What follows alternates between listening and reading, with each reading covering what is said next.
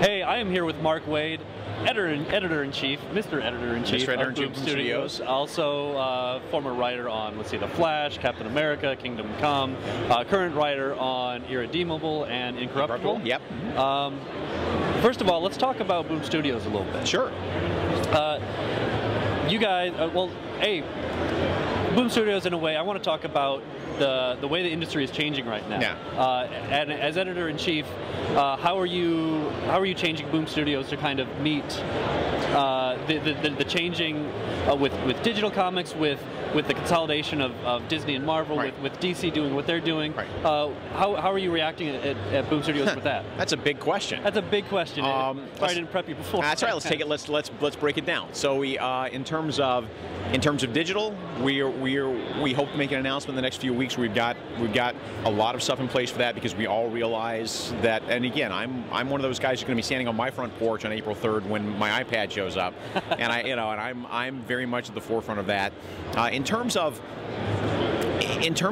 the Disney stuff and sort of reacting to other players in the marketplace, I think the overall answer is that we've been very good about pursuing licenses and pursuing publishing opportunities that aren't being taken advantage of by other publishers. They're really, DC has a little bit of a kids line, and there are a few other kids comics out there. But with Boom Kids, we landed the Disney stuff, we landed the Pixar stuff, the Muppets, and these are properties that everybody knows. Yeah. And they have performed incredibly well for us. That we managed to have hit a point in the marketplace that I don't think maybe even necessarily existed 5 years ago, where the average comic book store customer is now of an age to have kids who are perfect for this.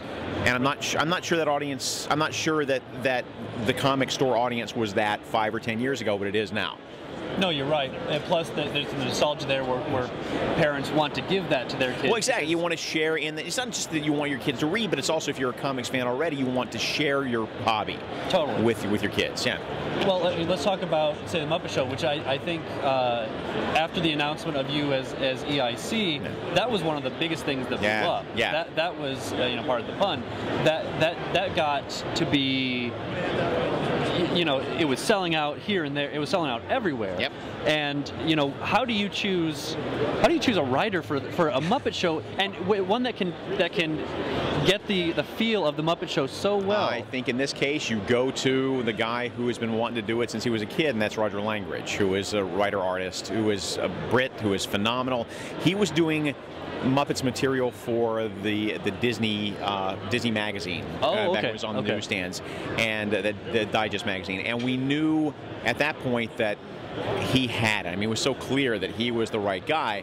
So we pursued him about the opportunity. Can we use some of your material in our stuff? Can we pay you to reprint some of this material in our stuff? And he's like, yes, but do you want new material? Because it's something I wanted. And so we made Heaven and Earth. We moved Heaven and Earth to make that happen. And it was a good call. But I mean, he's been great with this book. But we've got Amy Meberson, and we've got Grace Randolph, and we've got a lot of other fine people who have been doing the Muppet stuff as well. So it's even Roger knows he doesn't have time and energy to do it all. But of the stuff that we publish, I am as proud of the Muppets book as anything else we do. And there's a lot to be proud of there. Yeah, there is. Other EIC kind of thoughts, and this is more of a thought experiment.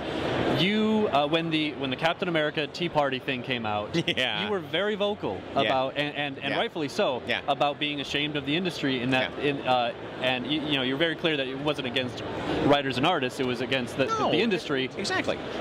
But, and I don't know if you can answer this. Yeah. Oh, as editor-in-chief, how would you have responded to it? Here's the thing.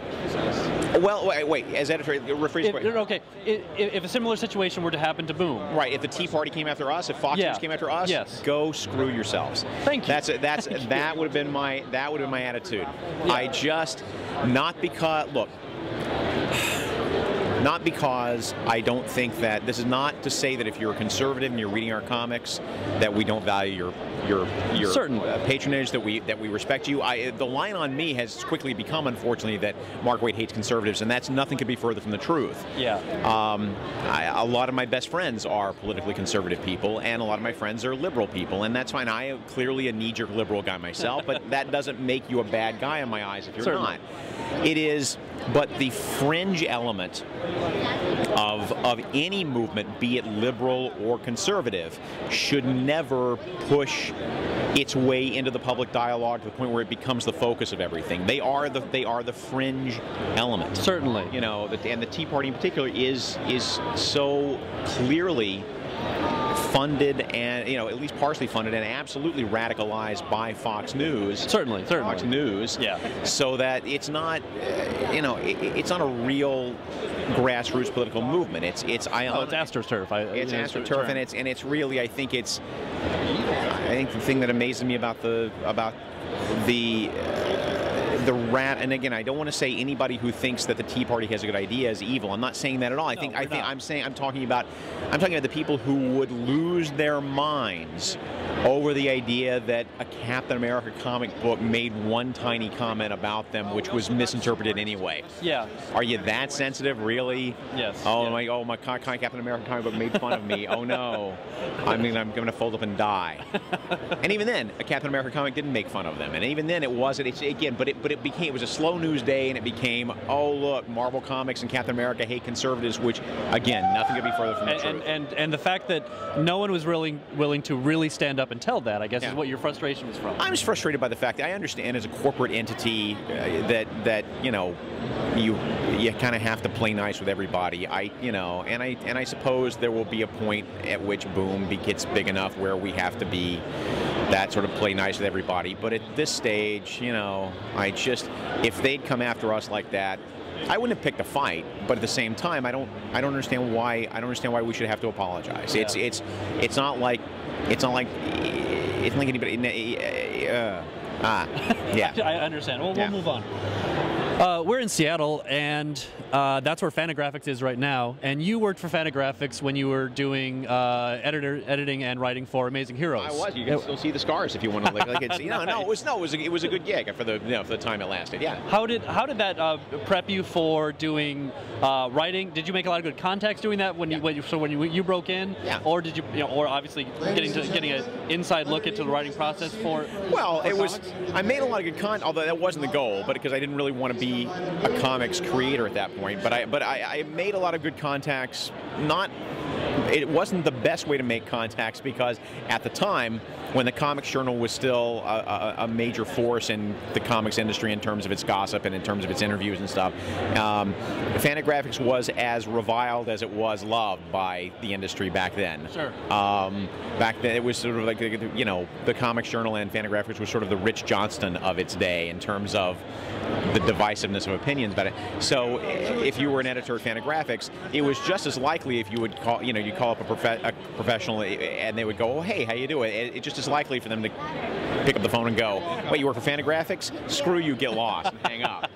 So those days are long gone, and I was really only there for about, I mean, I did a lot of freelance work for them, but I was only on staff for about 6 months or so. Really? But it felt like a lifetime. No, I mean, it was good. It was. Where were they located when you were working? They were in Thousand Oaks. They were in Thousand Oaks, California. Oh, they were in California. Okay.